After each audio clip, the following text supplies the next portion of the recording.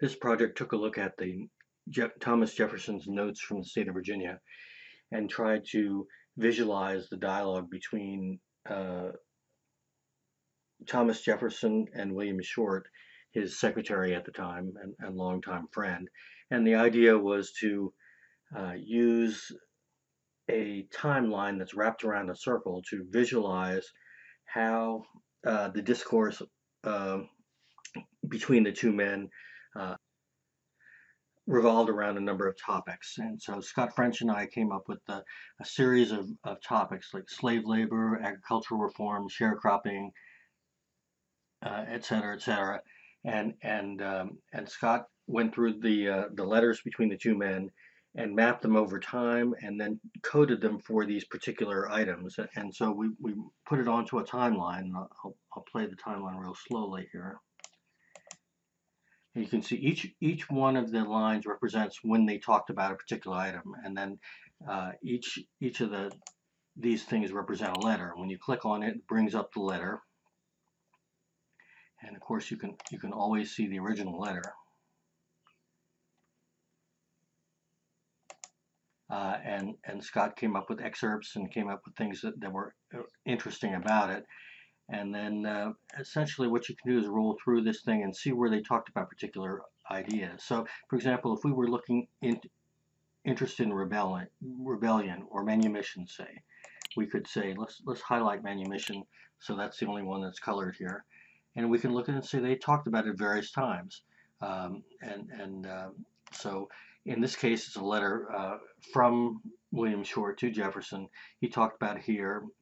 And you can see how these things interplayed. So it's a graphical way of looking at those things. So that was interesting, and by looking through it, you can kind of parse through the conversation. We also visualized where the discourse came from, because Jefferson and Short were across the Atlantic, and so you could look through the letters, and each one of these represents a letter. And you can see how it visualized over time.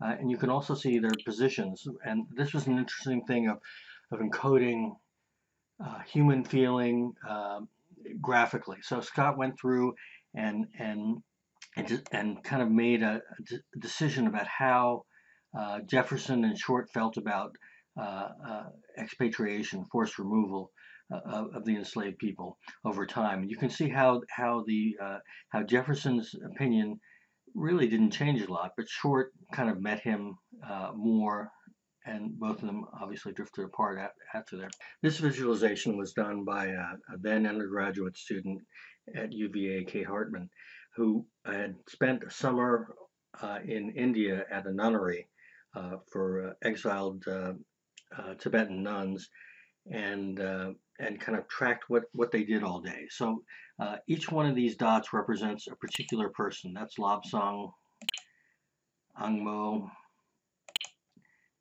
and what they did at any given time. So let's concentrate on the morning, and we'll follow Lobsang along. I'm going to make it kind of slow, and let's play it. So now we can see she wakes up. She goes. If you follow the green dot here, she goes to various things, and it talks about what she did. And so we're following any given person around, and they all go into for puja, which is a religious service there. And as time goes on, they do various things. And now we can follow any number of them. Right now we're following Lobsang, but we could also have followed Paldan, although she was old. And if we look here, she doesn't leave her house very much. But others, so for example, this person, Tashi, does get around a little bit more. And so you can follow them. By clicking on the various places, Kate had taken a bunch of pictures while she was there about it.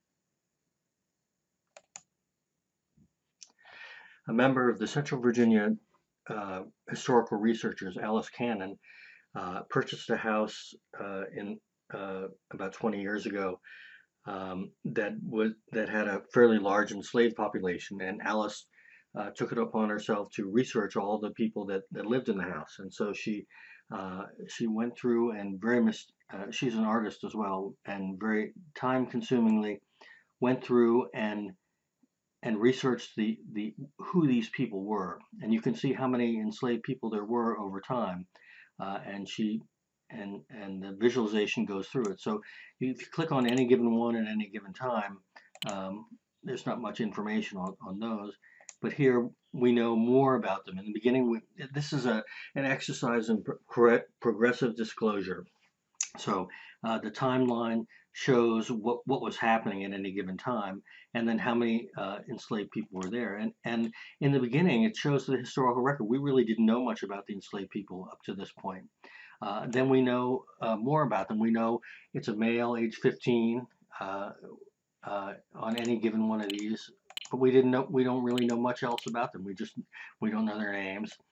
As time goes on, the historical record gets richer, and we can click on it, and she actually found out who these people were, and did these beautiful drawings of them, or paintings, and went through it and did an amazing biography of their lives. So, but what's interesting is as time goes on, we start to know more. We know their race at this point. We know their age, obviously, and now we start getting around 1865, because it's post-emancipation. We get to know their names, and what they were, how much they had paid from some wills that she'd found. And then as you go through, you get last names, and then finally, she started to color the outside boxes by how many about the families that they were in, and so you can see more information that she has, and it's just a very rich document of the people that lived in her house over time, so if you look at the documents, so here initially she started out with the will, which she transcribed, which is, and then as you go further in, the 1820 census shows some, 1830 census, the land deed,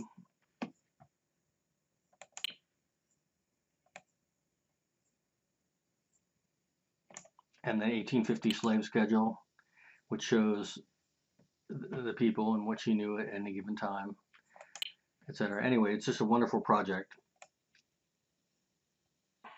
This final project was done with religious studies scholar and professor Curtis Schaefer, and a bunch of first-year undergraduate students, which kind of is amazing what they can do. In a digital humanities class, and what we were looking at doing, it was visualizing a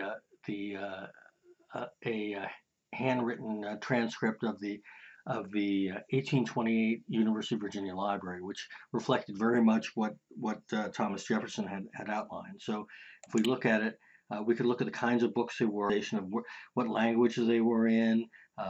And this was an interesting thing where we took a database that was relatively limited. So basically we knew the books, the size, the author, and they were short titles too, and what categories they wanted to put them in. And we tried to see how can we visualize that information in a way that could say something about it. So we could look at the country of publication. We could look at what books survived the 1895 fire. We could look at the fines, and there's an interesting one here, right here. Edgar Allan Poe got a bunch of fines while he was there, and then we did a full research guide about how we did the work, and that was kind of interesting. It's amazing how much information we were able to get from just a very limited resource. So we looked at the library in the world. So here's a visualization.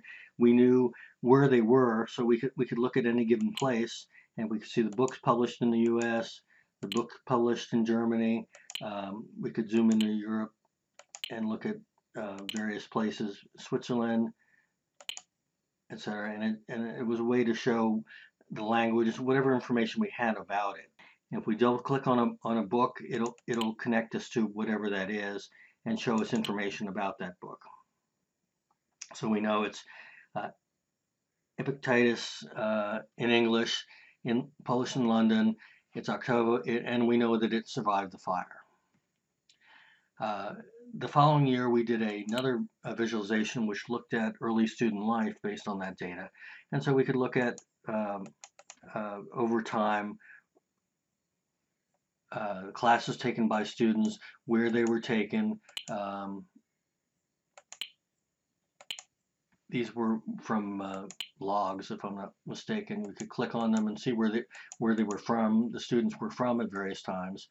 And not surprisingly, they're mainly from Virginia, a little bit from West Virginia here and there, and from other states. You could see where these things were on grounds,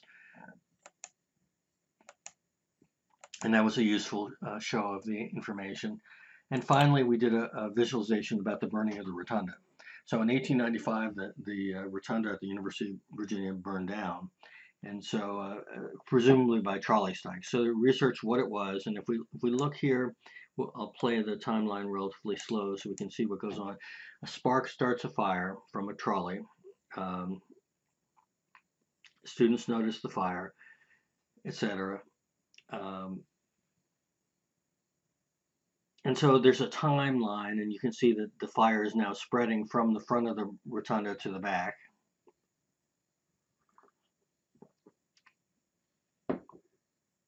Anyway, then different student groups did other kinds of things. We looked at the images from there, and there were a bunch of great images about the fire. There's some eyewitness reports.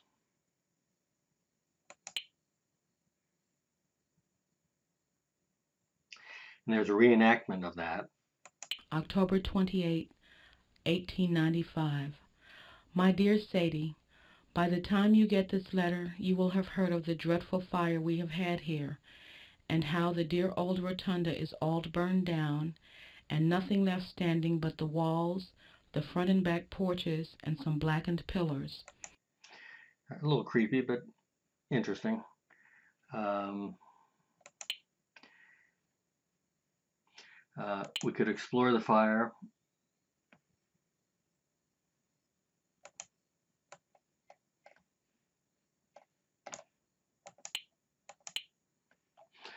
So that's it for the old version of VisualEyes.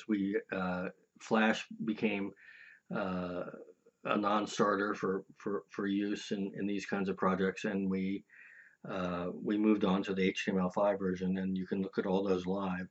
Over time, I think the Flash versions are going to be not visible at some point. So that's why we made this movie. Thank you.